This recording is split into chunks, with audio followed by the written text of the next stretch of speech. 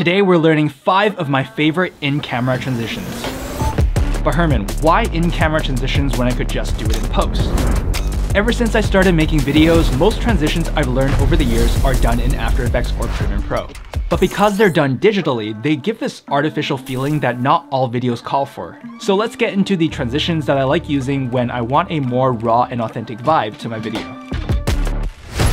When I first picked up a camera, setting my shutter speed any lower than 1/50 was my favorite way of shooting unusable footage. The motion blur was unnatural and it just didn't have this cinematic quality that everyone loses their marbles over. But this transition's really been blowing up in the commercial world lately, and I feel like any stylized video that you see nowadays, you can pretty much expect this effect to be used. I usually set my camera to something like 1/10 and then just whip it around like I'm swatting a mosquito. Not drinking my blood, not on my watch. The result is a blurry smearing effect that can be jammed in between 2 shots as a transition.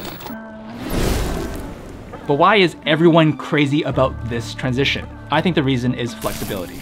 If you're trying to build tension in your video, it's perfect for creating a sense of contrast. Having a few frames with such high dynamic energy makes the shots around it feel eerily calmer. If you place it between other high dynamic shots, then it ends up maintaining a really good flow. That's the reason that I use it a lot now, and I think you're gonna really love using it too. Next, we've got the rack focus transition. Now, I had a crappy DSLR that I bought off Craigslist when I first started shooting videos, and the focus ring on that kit lens was so loose that getting things in focus was like playing a game of roulette. But this curse became a blessing because it was perfect for my love of making experimental videos. It's as simple as throwing your shot out of focus at the end of your take, and then racking back into focus at the beginning of your next shot. Blurry shots might get you dirty looks in film school, but this was my go-to transition for years when doing promo videos and commercials. Now, if you've watched any Tarantino films, then you'll know what the crash zoom is. You quickly zoom in with your lens to emphasize something dramatically, or quickly zoom out to reveal new information. Now, I first saw this in a video featuring cardistry, which is like an old hobby of mine, and when I first saw it, it just made me really want to try it, but it felt impossible with my crappy 18-55 kit lens. So I did what every editor hears as nails on a chalkboard. Just fix it in post. So what I did was stand further away to start my shot on a wide, and then end my take with a zoom in. Then I would start my second shot with a zoom in, and then end on what I wanted to emphasize on. When you stitch the zoom action together in the edit, it creates the illusion of one seamless shot.